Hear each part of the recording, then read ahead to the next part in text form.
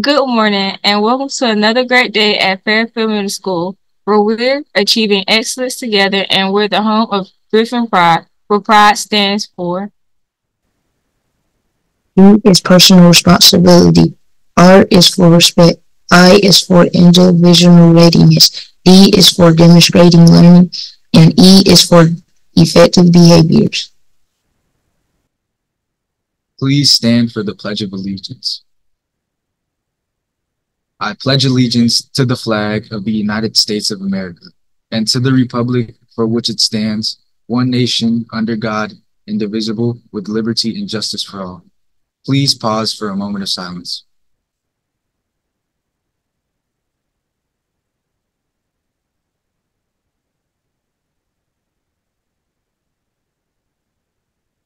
Thank you. You may be seated. The career cluster of the month is architecture and construction. Do you often observe and note the buildings around you? Do you like to work with your hands? Can you visualize objects and projects in your mind? If you answer yes to these questions, you may like this cluster. If you get a job in this cluster, you might design or build houses, buildings, highways, or bridges. You might make designs and plans for new houses or buildings. You could use the plans to build new structures and manage a crew of workers. Another option would be to take care of, repair, or restore houses or buildings. You could also work on a wrecking crew and tear things down. Skills needed for this cluster: communications, problem solving and critical thinking, academic foundations, informed technology applications, systems, leadership and teamwork, ethics and legal responsibilities, and technical skills.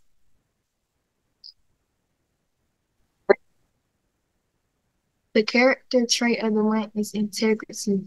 Integrity is being honest, trustworthy, and incorruptible. Always doing the right thing even when no one else is watching. Example, a firm adherence to a code of especially moral or artistic values. Being honest, trustworthy, and incorruptible. The college feature of the month is Clemson University. Clemson University is one of the country's most selective research universities, ranked as the 27th best national public university by U.S. News and World Report. Clemson is dedicated to teaching, research, and service. Located in Clemson, South Carolina, it was initially an all-male, all-white military school. Clemson Agriculture College opened in July 1893 with 446 students. Clemson became a co-ed civilian institution in 1955. In 1963, with the admission of Harvey Gantt, Clemson became the first traditionally white institution in South Carolina to desegregate since Reconstruction. With academic offerings and research pursuits, the institution became Clemson University in 1964. Clemson has 22,875 undergraduate students, 5,872 graduate students, 93% on the first-year students retention rate, 80 plus majors, 90 plus minors, 130 plus graduate degree programs, 88% of the six-year students graduation rate, 16:1 student to faculty ratio. Workforce Wednesday is focusing on the career of a care home manager. A care home manager oversees the day-to-day running of a residential care home and ensures that its residents receive a high standard of care. In this role, you manage the home staff, ensure that it runs a successful business, plan activities, coordinate medical care, and provide support for residents.